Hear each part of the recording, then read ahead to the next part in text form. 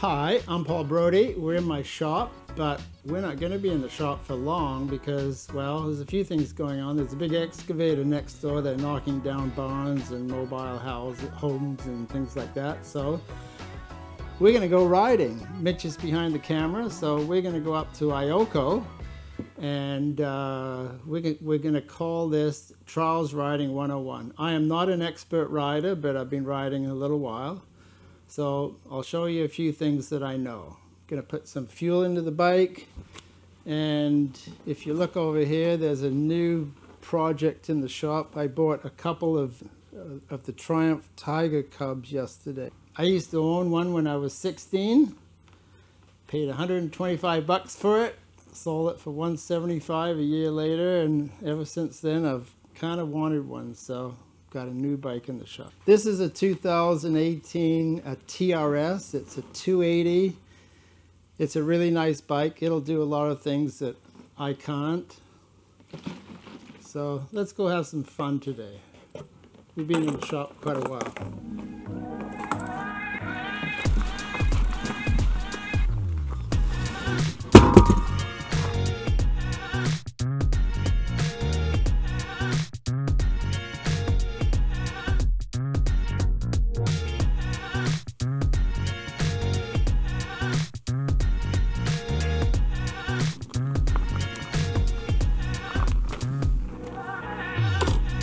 Welcome, we're at Ioko, and it's hoping for a shady day, but that didn't happen, so here we are. I got my bike, got my safety gear, I got my gloves, my elbow protectors, my knee protectors, my boots, helmet. Anything can happen out here, so you need to be safe. So I'm going to switch on the gas. Gas is on, put the choke on, start the bike. The choke's a little hidden away, but it's right there.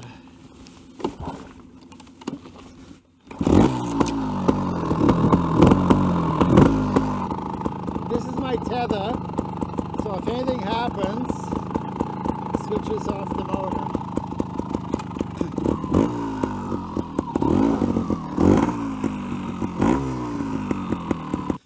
Riding a trials bike, I want to tell you just some real basic stuff. So it's like any other motorcycle you buy nowadays. You got the throttle, the brake, the clutch, rear brake, and the shifter. Most of the time when you're riding a trials bike around on the trails or in a section, you're only using first or second gear. This is 5-speed, but I'm not in third gear a whole lot. Mostly second gear. And I've usually got one finger on the clutch and the brake. And there's some real simple exercises I'm going to show you. But first of all, when you ride the bike, you don't want to have your feet and your legs close, because then you can't move the bike around. You always want to be out a little bit. You need to have a space. So it's not like riding a regular off-road bike.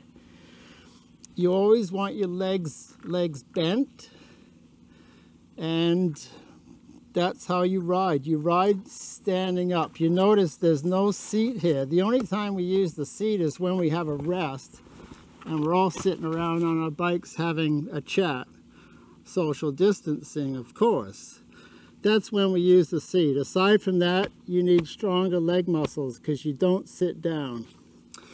So one of the first exercises I'm going to show you is, it's a figure 8.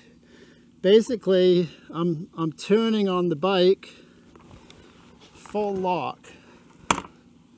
It goes all the way to the lock. So I have to go really slow. I'm going to use first gear, and it's a combination of using the clutch and the rear brake. I'm using the clutch and the rear brake off each other so that I can maintain a very slow pace. So I'll go around a couple times and then I'll stop and change direction. We'll see how that works.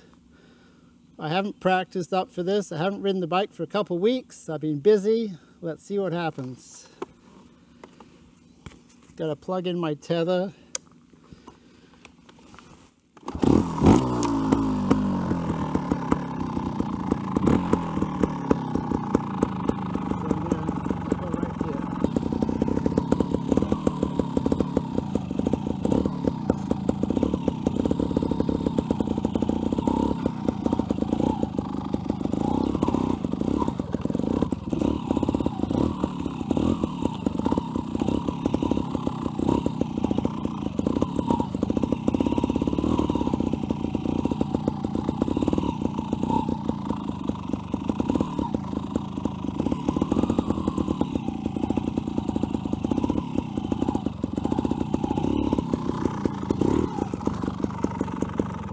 Okay, so you get the idea. This is not the easiest place because it's got lumps and bumps. It's a lot easier when there's lots of traction, like asphalt, something like that. So, but even doing that, you can tell I'm a little out of breath because it takes energy, and finding that control is not always easy. So, I guess we'll move on to the next step. When you go up a rock, you want to be like a cat. If you ever watch a cat jump onto something, it all happens at the bottom. All the energy, all the traction happens at the bottom, and then the bike takes you up. You can't start going up and then hop on the gas and expect the bike to get the traction and take you up something. So you want to put all that energy into the ground at the start. So we'll find something and we'll go up a rock next. Okay, so this rock here, it's, I don't know, 4.5, 5 feet high. What I'll do is I'll go in second gear and I'll approach the rock, and then I'll stop right before the rock, and then I'll go up. Because it's easier if you roll up to it and then go over it. But if you don't have that momentum entering onto the rock, then you really have to get your traction going. So we'll try that. So this will be second gear.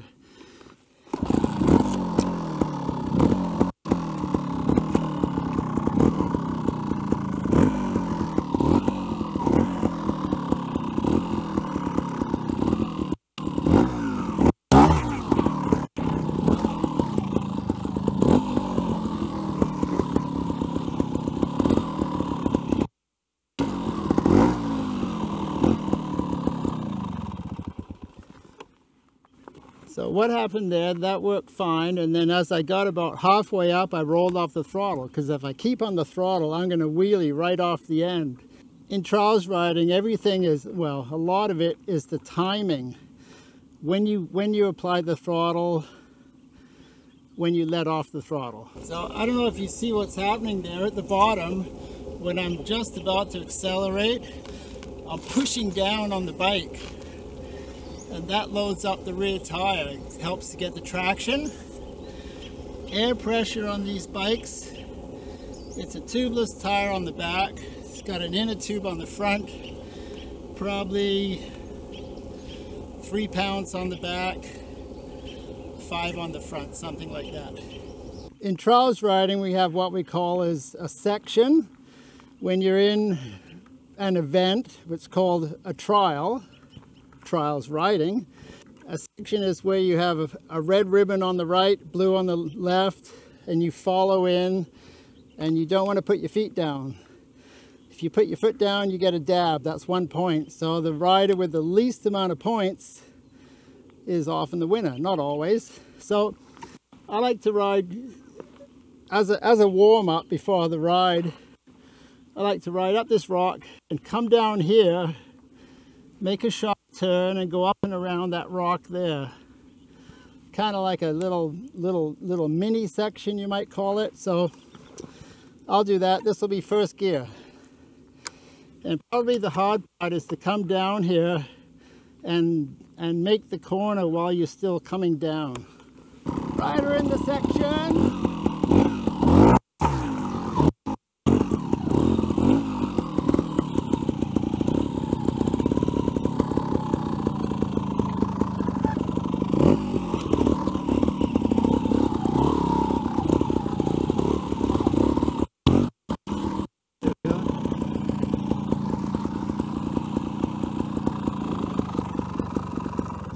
And that was a clean. If you do a clean, you hold your hand like that. That shows that clean. 1 point, 2 point, 5. That's the most points you can get. 5.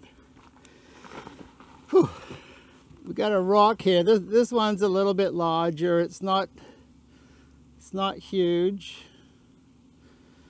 So I'm going to go up this in second gear, and you really want to be allowing the bike to move under you a little bit. And if you get on the gas a little bit and the front end gets a little light, that's sometimes good because you don't want the front wheel to hit a rock and move unexpectedly. So if the front end is light, that's better. And then I'm gonna come down over here and make a turn. Let's say this is the section. I go up there, come down here, and go up there. Just informal little section. I'll use second gear to go up, and then when I come down here, I'm going to be in first gear. So I'm shifting second to first.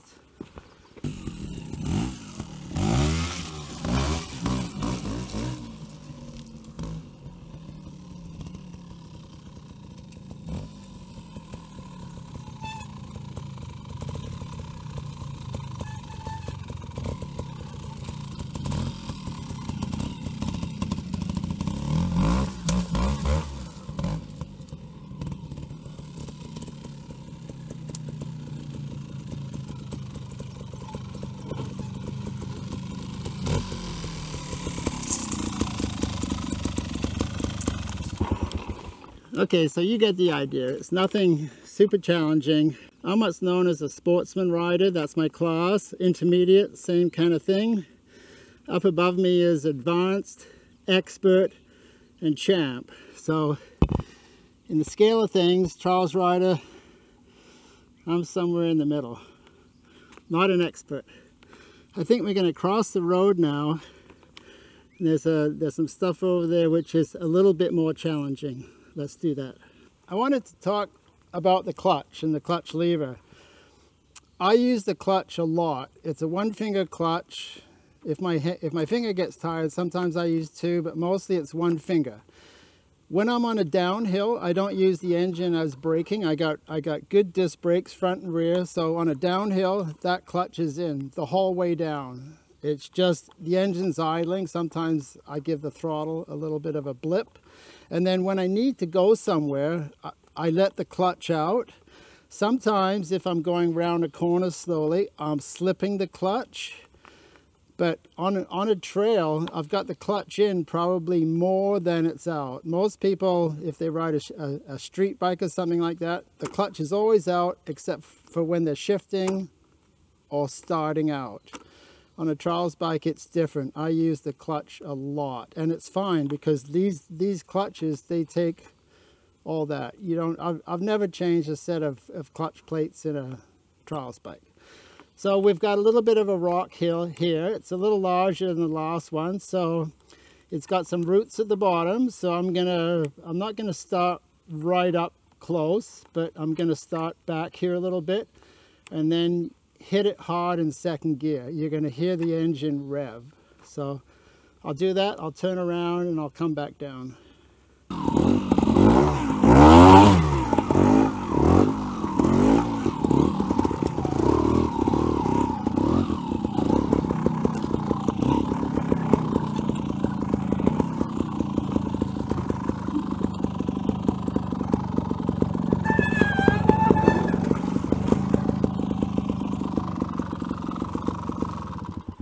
On a downhill, you always keep your weight back. I've got my ass basically on the fender.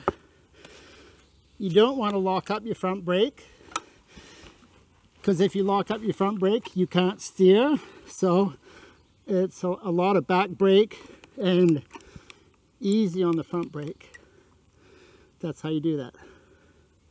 I've set up a little turn here, so I have to come in between this larger tree and the stump, and then you see that rock right there? I'm gonna have to get my front wheel on the inside of that. So what I want to do is, when I come through here, I'm going to be as wide as possible. You always want to make your turns, even though they're small and sharp, you want to make them as wide as possible. That gives you an advantage. So I'm going to come wide. In a corner, you use what's known as outside weighting. My foot's on the outside of the foot peg, elbow up. And probably it'll be full lock to make that corner there. So let's just see what happens, because I have to allow for my rear wheel to come on the inside here. So this will be first gear.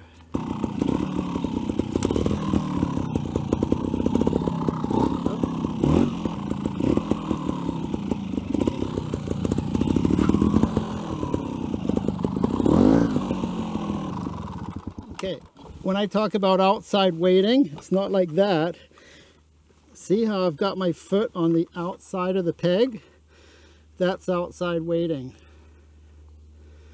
So it puts more weight on the outside of the bike, and that helps to stop you falling into the turn. That's one of the common mistakes of someone that's just learning. They go in a turn and suddenly they fall in. Outside weighting, elbow up, that helps. We have a log here, so I want to tell you the technique of going over a log. It's called a double blip. What that means is, as I approach the log, I'll probably use second gear. I could use first, but I think I'll use second. I hit the gas enough to get the front wheel up, but not enough to go over the log. I want the front tire to hit the log hard enough, right probably about there towards the top, so that it compresses the forks. When it compresses the forks, it slows the bike down momentarily and it loads up the rear suspension. That's when I hit the throttle for the second time. That's the double blip. And because the bike is now at an angle, it shoots me over the log. So I'll give it a shot. We'll see what happens.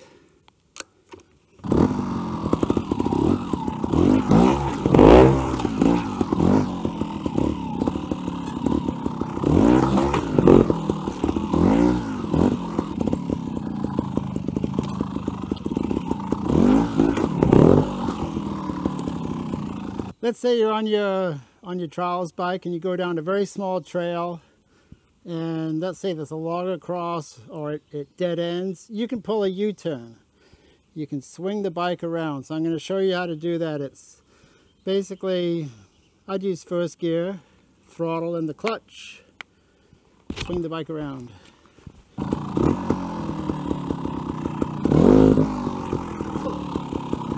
Almost out of control, but that's the idea. You can do it left, right, doesn't matter.